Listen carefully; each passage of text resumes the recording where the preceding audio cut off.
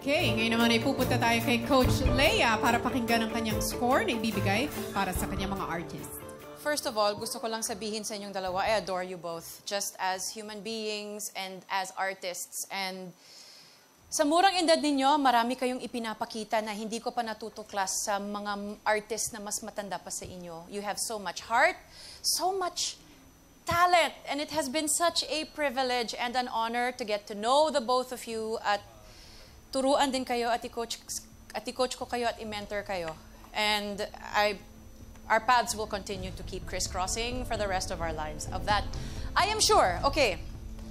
I hate doing this. This is never fun.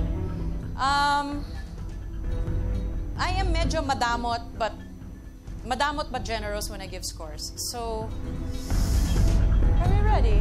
For Chan, 90.